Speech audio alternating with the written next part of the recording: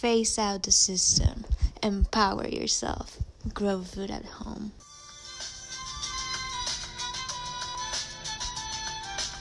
Hey everyone, welcome to the Grow Food at Home podcast, episode 6. I'm your host, Jack Sandquist, and today we are going to be discussing gratitude. And I think it totally applies to growing food at home, because the more I get into gardening and go into nature, the more grateful I become. And I believe that gratitude, an attitude of gratitude, leads to happiness. It's as simple as that. If we focus on what we have instead of what's missing, we are happy. And don't all of us just want to be happy at the end of the day? So I really want to focus in on gratitude today. I know what a difference it's made in my life when I really just started to get perspective on what's going on out here. And how blessed I am at the end of the day. You know, growing up, I'm sure a lot of you can relate to this. At least for me, growing up, I didn't really have an understanding of how good I had it, or just the fact that I was even blessed with life out on this earth, and that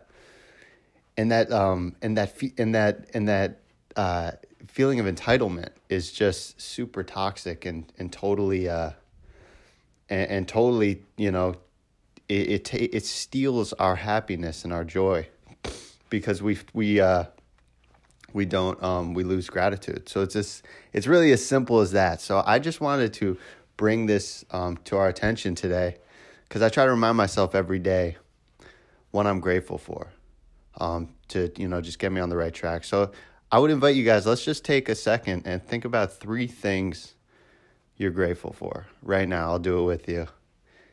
It could be, that I have good health in this moment, that, I'm safe in this moment. Maybe you still have your job with everything going on right now. People are losing their job. Maybe you still have your job.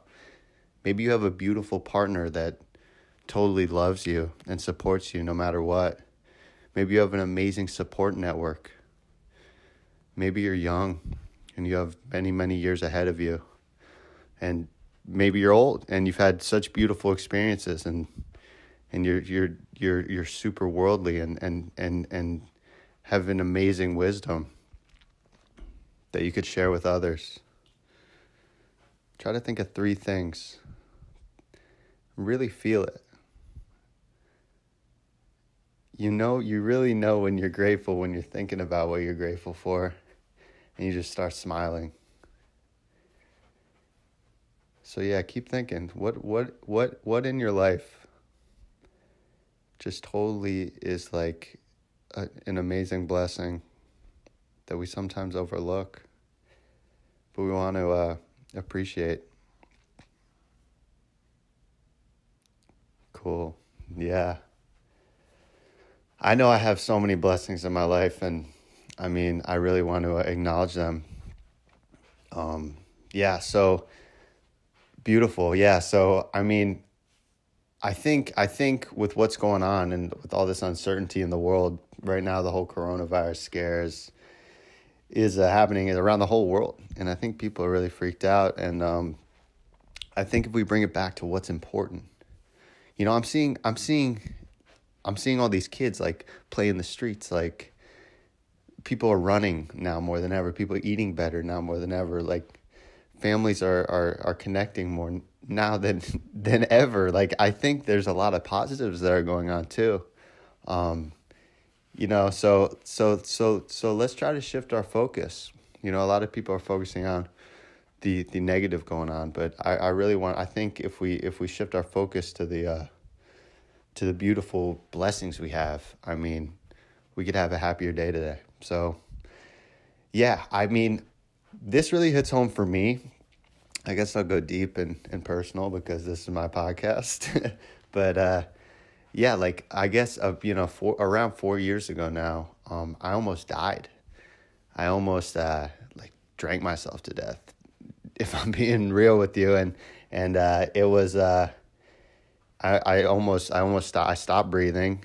They took me to the hospital. I was just literally, that was about to be it. It was just a Friday night after work. It was another night. I was at 23. And, yeah, I went into a coma for a couple of days, and they didn't even know if I'd come out of it. And they didn't even know if I'd come out of it normal with like with zero brain damage. It was super serious. And, I remember waking up and they were taking the intubator out of me. There was like this device in my throat that opens it up so I could keep breathing throughout this, like what was going on. It was called acute respiratory syndrome. So in short, I pretty much almost died. And I woke up to my family around me, freaked out. I could feel the energy. They were just like, they didn't know what was going to happen.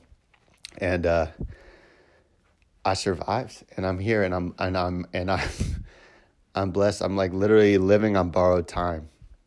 It's not, I shouldn't even be here, And I try to live every single day as if like I'm so not deserving. I need to just serve. I need to just like live to my fullest potential, because who am I to not do that with this extra time I've been given? And it's like, and what's amazing is, I mean, I'm so lucky that like I realized that, and I had that experience. Like, I'm grateful for that experience of like hitting that low of like, I literally had nothing going for me. It was insane. Like, I literally had no money. I couldn't fill up my gas tank. I would push everyone away from me who loved me. I was just in a dark, dark place. And, I was self-sabotaging hard, and I'm so lucky it didn't take me out, and I'm grateful for that experience, because now I could offer so much to people around me because of my presence. When we're thinking about ourselves all day long, that's how I used that. Like in those years, kind of, I was still doing my thing, but I was definitely self-sabotaging is the word, and not living very consciously, as I would have liked. So yeah, and it almost took me out. And and I realized, looking back, the more we think about ourselves and our problems, and how like bad we have it, really the opposite of gratitude, right? What's missing, what people who are wronging us or whatever, our boss is a fucking whatever. Like, we're in our own shit, right? We can't be there for others. We're in our heads. We're thinking about ourselves. We're not present. And it's so beautiful when you break free of that and you just are fucking at peace with where you're at in this world, and that it's okay, and that we have so much to be grateful for. There's nothing to even dwell on. It opens us up, and we could be totally present, and we could actually contribute to those around us in every single moment. So it's a beautiful thing when you could break free out of that. And I'm just super, super blessed that I had that experience, and I learned from it, and I grew from it, and I have another day. So I really wanted to share that with you guys, because it's like, I think about it every day of my life, how I shouldn't even be here anymore, and what a divine blessing. Like, that wasn't me. That was like, it definitely wasn't me, because my actions were pushing me, off this earth, and then I was just totally brought back to life. And yeah, so some of you guys might not have had experience like that. Some of you guys might have, but I'm sure all of you guys can find something in your life, like someone touched you in a way that was just so like where like an angel came into your life and totally like changed the game for you, and said, hey, I believe in you. You've got it. You've got what it takes. It's just something simple like that, man, can totally just light you up, and then give you permission to do amazing things, because that's all it takes. We just have to give ourselves permission. We all have it. We all have the light. we just got to tap into it. So yeah, I mean, I could talk about this all day long, and I mean, I'm honestly just choking up just thinking about it. I'm like, I've lived countless lifetimes already, and I'm not, I'm only 27. Like, I just want to share what I've been given, and so I hope that hits home for all you guys. I know you guys you're into growing food at home and living right and being sustainable. But I think to be mentally sustainable mentally and spiritually and emotionally, not just in the physical world, is just as important. And I think with gratitude, that's the best route to be sustainably happy. So I love all you guys. I hope you guys took something away from this, and feel free to reach out anytime. I love hearing from you guys and how this podcast is helping you, affecting you, helping you take action. And I hope you guys have a beautiful day. And I love you all. Until next time, let's create abundance together.